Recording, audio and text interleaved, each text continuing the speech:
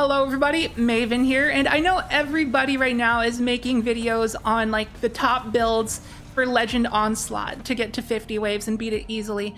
And typically I don't like to jump on these like trending topics in the Destiny YouTube sphere, but today I thought that I just felt like I wanted to do it, you know, because like I've been doing a lot of Legend Onslaught and I wanted to share my favorite 3 builds, one for Titan, one for Warlock, one for Hunter, for you guys to try out. And I actually already did this video before everyone else. I put it out a couple weeks ago before Into the Light launched.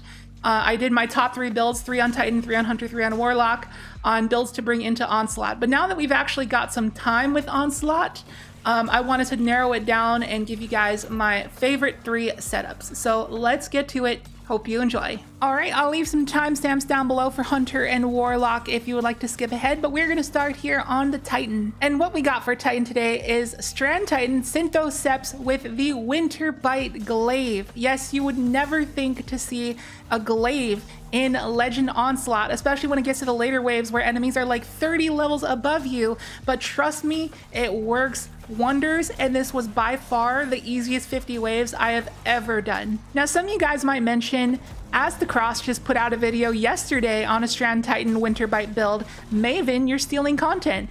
But no, I promise you, I thought of this build myself, and I actually recorded this background gameplay last week before the reset, before the modifier. Because as you know, this week there is now a glaive modifier for Onslaught, and glaives are doing 25% more damage, so this build is even stronger than it was in this background gameplay. So the Winterbite Glaive is, as you know, the heavy exotic glaive, and it does give or take around 50% more base glaive melee damage than a normal glaive.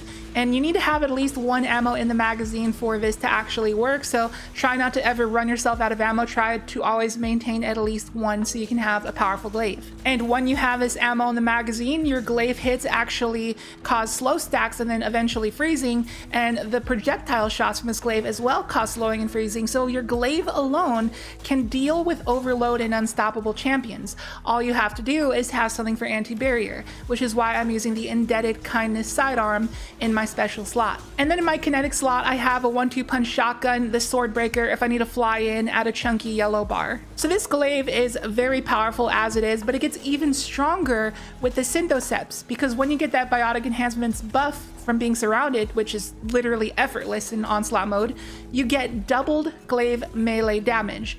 Now, As the Cross's build had Worm God Caress instead, which gives you a much higher damage ceiling potential, but you have to rack up those stacks, and especially in the later waves, that can become an issue. I would say from waves 0 to 30, you'll have no problem just literally flying into those spawn zones and just whacking everything. It is extremely effortless and very, very easy to use this build. But when you get around waves 30 to 50, you have to be a little bit more careful just flying into those spawn zones, because you're not going to have Banner of War procced. I mean, you can proc it pretty easily, but in order to survive pretty easily, you have to have like at least ×3 Banner of War. And the problem with the Worm God Caress in those later waves is that when you fly in there, you're not going to have your stacks of Burning Fist. But with the Synthoceps, you just immediately get that bionic enhancements and get your damage boost. And also, not to mention, Synthoceps also buff your super damage as well. So in my opinion, the Synthoceps have a lot more ease of use here. Now, I'm not trying to rag on As the Cross's build or anything. We all love As the Cross. I'm just saying each of these builds have their benefits. Worm God Caress has the higher damage ceiling, but Synthoceps has the consistency. Now, here's a quick screenshot of my aspects and fragments: Into the Fray, Banner of War, Generation, Ascent, Warding, and Fury. Not too much to talk on here. It's the same setup you would use on a non-glaive Worm God Caress build. And same really goes for the mod setup here. With this build, you really don't have to stress too much about your mods, your stats, your fragments.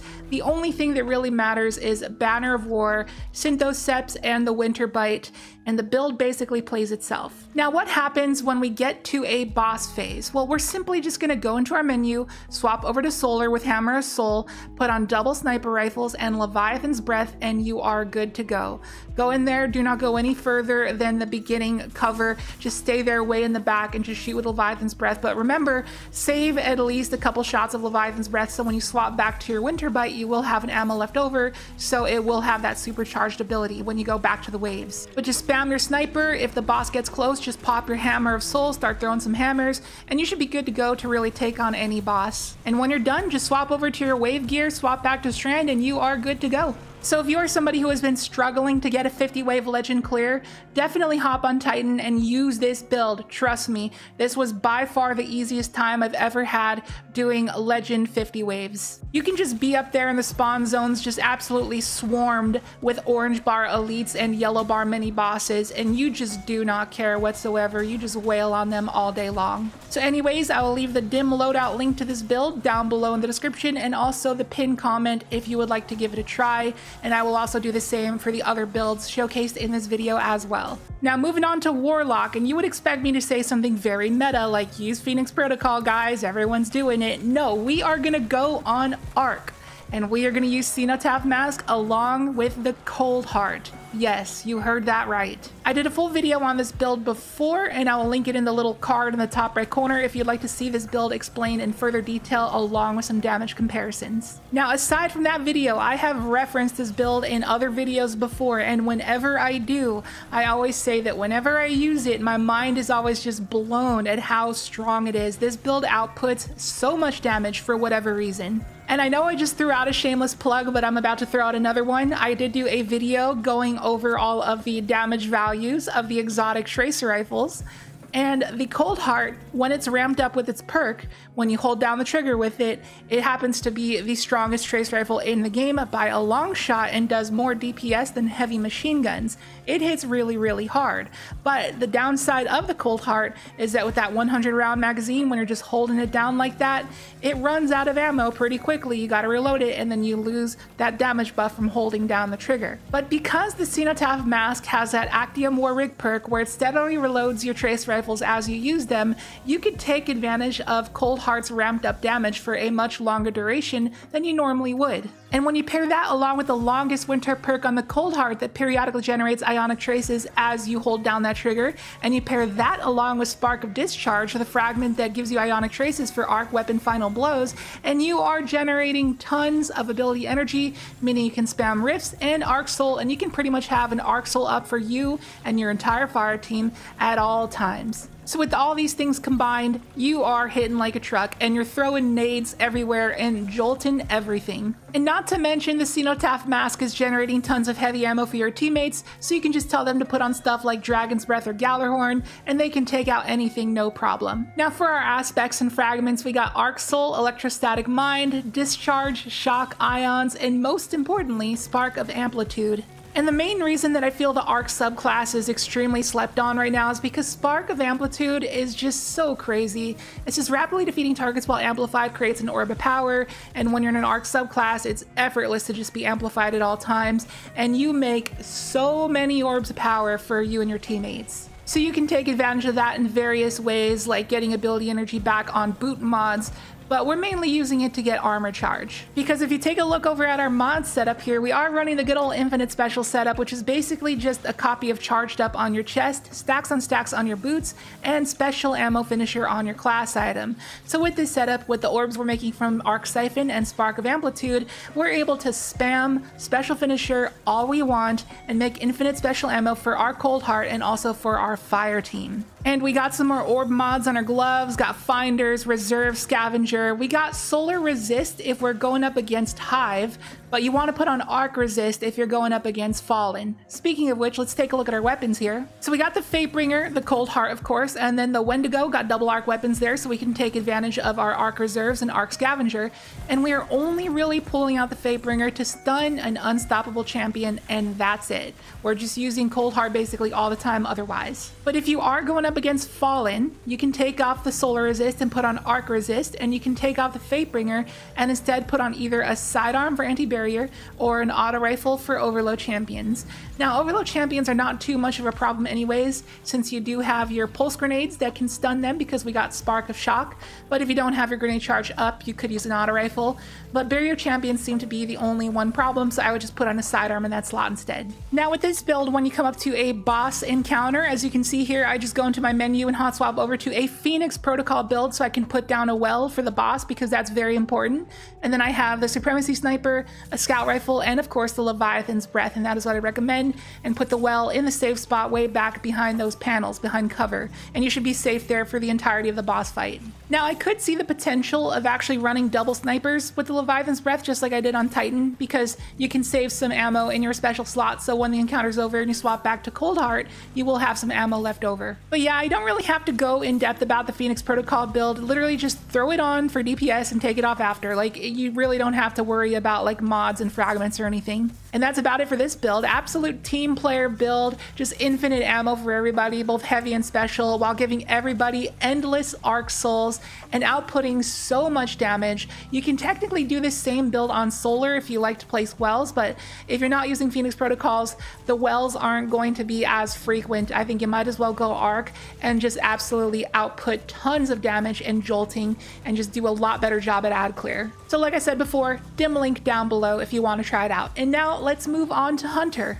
And I know I just did an unconventional build for Titan and Warlock, but Hunter is going to be pretty straightforward. It's just going to be Gear Falcon's Hauberk with the Buried Bloodline. Now, third and final shameless plug of the video, I did do a recent build video on this build as well, and I'll link it in the card in the top right corner if you'd like to check it out and see the build explained in much further detail. Now, anybody in the right mind is going to tell you that when you're playing Hunter, use Orpheus Rig. And yes, that is a very strong thing to do. You cannot go wrong with that build.